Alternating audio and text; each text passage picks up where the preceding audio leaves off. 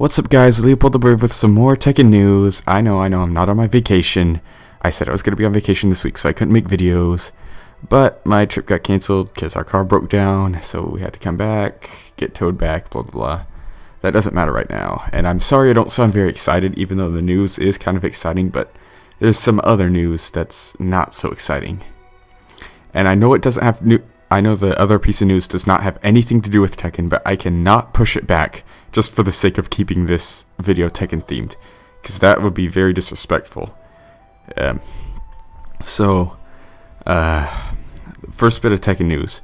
Tekken Cross Street Fighter has actually been confirmed by Harada during Comic-Con that it is very well into development. It's very far in development actually. So a release next year might be very possible. So that's really exciting to see. He says that the full roster has already been decided. So they're pretty far into development. So I'm excited to see what they've got for us, because I'm expecting a release maybe late next year. So that's exciting to hear. Now the bummer news. The reason I'm so bummed out right now, despite all the good Tekken Cross Street Fighter news. Satoru Iwata, the fourth president of Nintendo, has passed away July 11th, 2015. I don't even know how to keep my cool while talking about this. He was just he was really good. He was the executive producer of pretty much almost every Nintendo game since the late 80s. He was the executive producer of a lot of Zelda games, Metroid games, Mario, Donkey Kong, Pokemon, all those huge Nintendo games, and some other smaller ones too, like Fire Emblem and Balloon Fighter.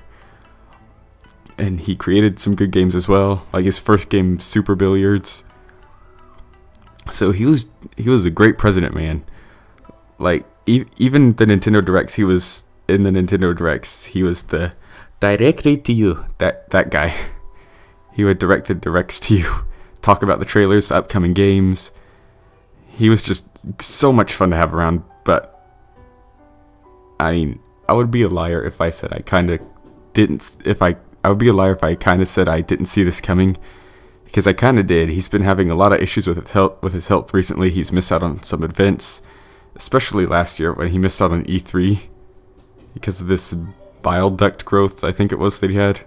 Yeah, that's what he had. That was the cut. And I thought they got rid of it, but apparently they didn't. There was just something down there that brought it back or something, and it just kept eating away at him until he eventually passed away.